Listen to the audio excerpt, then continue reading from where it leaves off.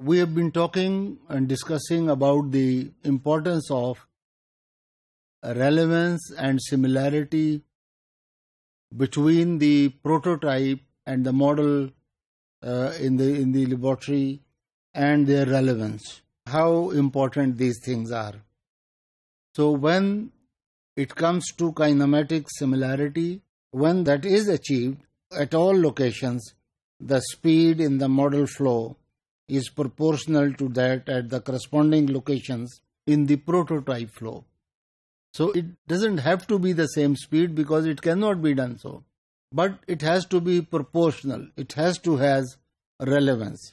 So for example, in the two pictures that are shown here, in the prototype the field is large, the objects are large, the velocity is large.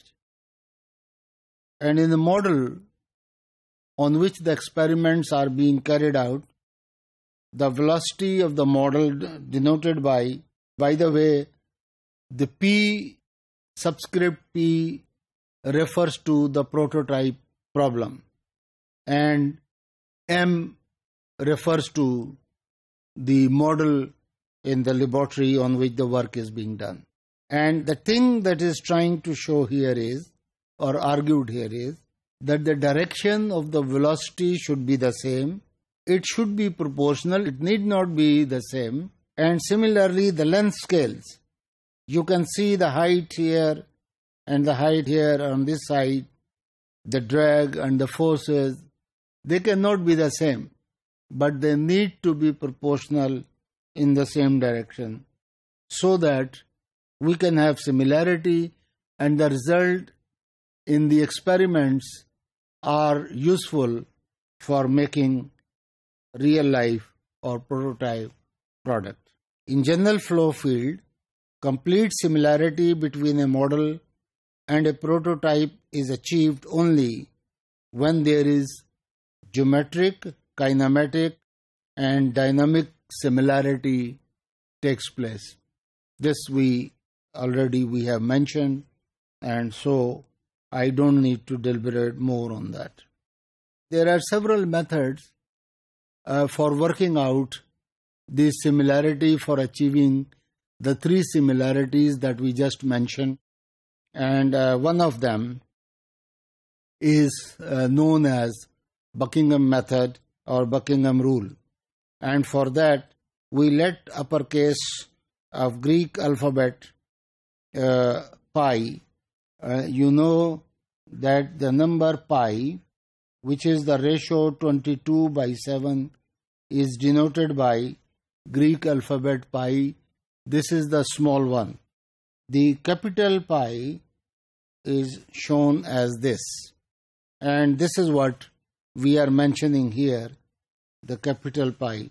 We let the uppercase of the Greek letter pi denote a non-dimensional parameter. In general dimensional analysis problem, there is one pi that we call the dependent pi, and giving it the notation, let's say y1. And obviously there will be an independent pi, there will be a dependent pi.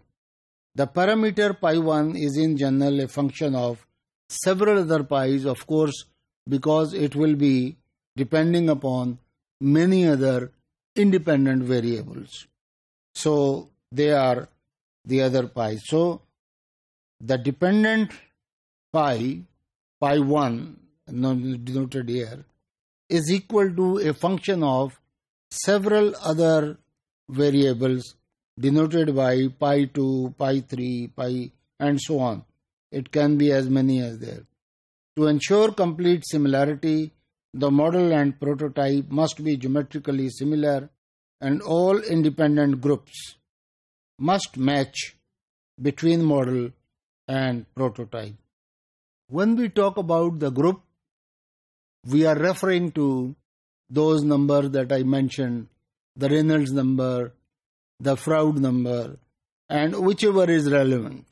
So if pi2 of the model is equal to pi2 of the prototype and so on, then pi 1 of the model will be equal to pi 1 of the prototype. This is the rule that is required for similarity. And for example, if we are trying to make a prototype car and we want to see that as the car is moving, what do we want these days? Fuel efficiency, smooth movements, streamlined movement, minimum of drag, so that energy is used to the maximum, fuel is used to the maximum, and the wastages are minimum. The important thing here is, again as shown, the velocity, the viscosity, the density. So Reynolds number is important here.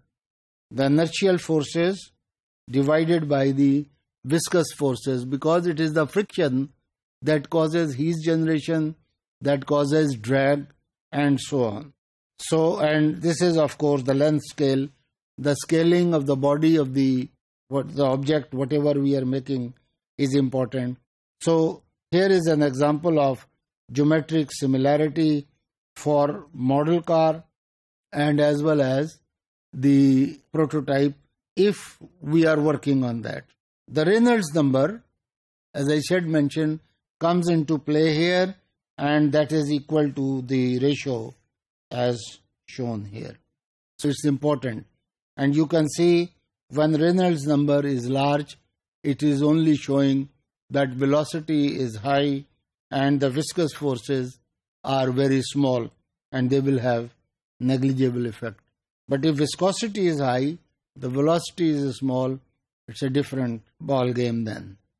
So pi 1 is equal to the function of pi 2, and pi 1 here is given by the Reynolds number and so on, which is shown here to you.